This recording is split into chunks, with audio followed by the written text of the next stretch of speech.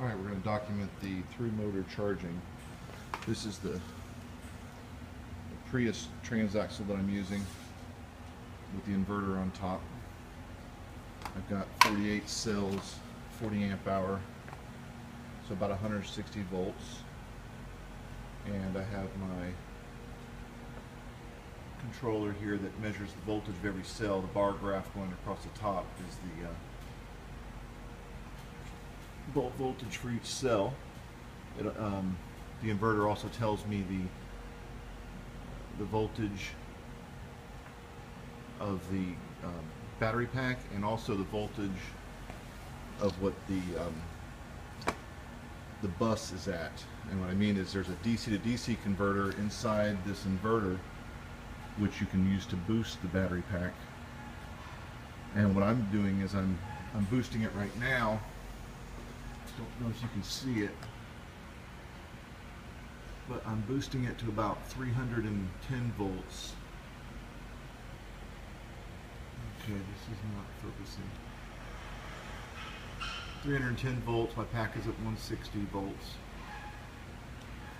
And my AC coming into the inverter, this is 2 wires coming through the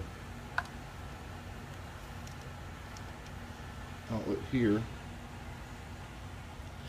I'm going to measure the power factor. Once I switch on the AC line, I'm going to charge the battery through the inductance of the motors, the 2 Prius motors. So now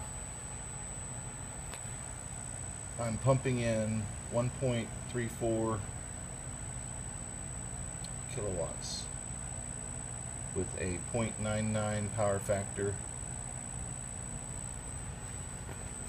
Makes kind of a whistling noise at this frequency. I'm switching at 8 kilohertz right now. It does, the shaft doesn't move. It's like a braking action on the shaft because the motor is magnetized during this process. But it looks like it's going to work. I'll be able to charge, my pack's going to be around 360 volts when I'm done, but since I'm boosting it up to 300 and something volts now, it shouldn't be a problem. And the only modification is where to run these wires into the inverter, and the software to do that seems to work. So now, actually when it's boosting,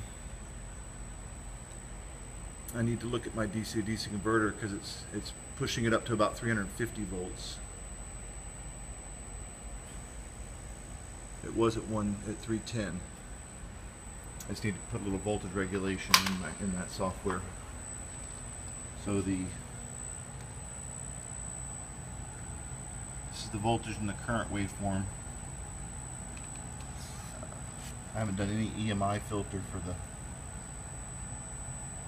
harmonic distortion, but the concept does work. Through motor charging for my electric car project using the Prius motor and inverter. Thank you.